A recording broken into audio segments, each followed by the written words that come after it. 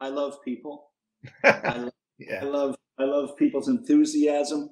I love their determination and their loyalty and their love and their appreciation. You know, um, if if the Justice album would be a mix like a regular record, normal any other kind of record,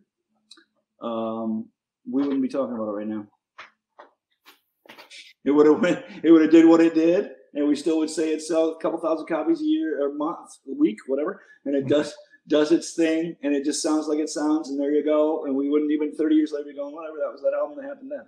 But because the way it all came out and it became such a fucking unnecessary big deal, we're still talking about it again. So I think it was brilliance. They didn't even realize how fucking brilliant they were in their drunk stupor to do what they did. And now that it's become the best garage band album ever. So Black Keys, White Stripes, Flat Duo Jets, the different power duos of garage stuff. Mm. Lars and James were the original garage band duo. As far as that goes, they always made the records that way.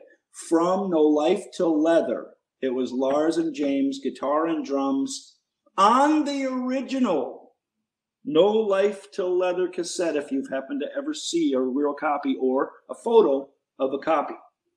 In Lars's handwriting, in ink pen, on the label of the cassette, turn bass down on stereo. Wow. Hello? On No Life Till Leather. Yeah. They mixed it how it was supposed to be mixed. Anybody would mix, and there's the bass and there's the guitar and this thing from all the way back, just like some dude did for them. But Lars didn't want, because it messed with his drums somehow. So when he sends the demo out to wherever the fucking Combat Records and whatever, turn the bass down before you listen to this. Before you even get it going, just turn the bass down right from the get-go. Before you even start. That's where he has been his whole goddamn life. So why would it be any different when it came to that? They made Kill 'Em All that way. They made Ride that way. They made Master that way. They made all of them. Those two guys in a room, say over and over and over again. That's the way it always happened. Okay, the most successful metal band of all time. Mm-hmm. You know, so you argue with this shit. I'm not really sure, but back then, I was fucking livid. Are you kidding me? I was ready for throats, man. No, I was out of my head because I really thought I did well. I thought that I played how I was supposed to play, you know. But once again, if you knew then what you know now, and all that, I went into the studio for Injustice.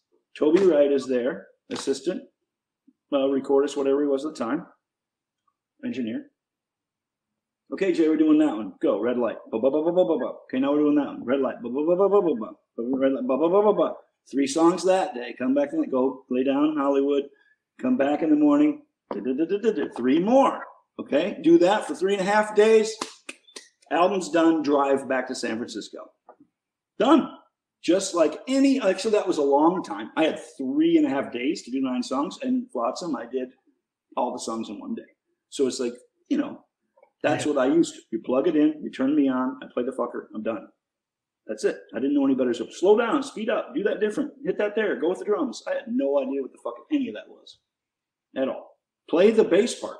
Be the part where it just goes do do like AC/DC, where it goes do do do do do the whole time, and the guitars go up on the top of it, and the bass just rides down there. That concrete just riding down there. I never knew that, dude.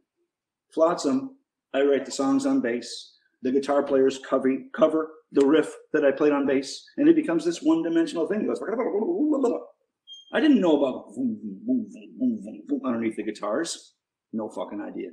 No idea what that would mean until I met Bob Rock.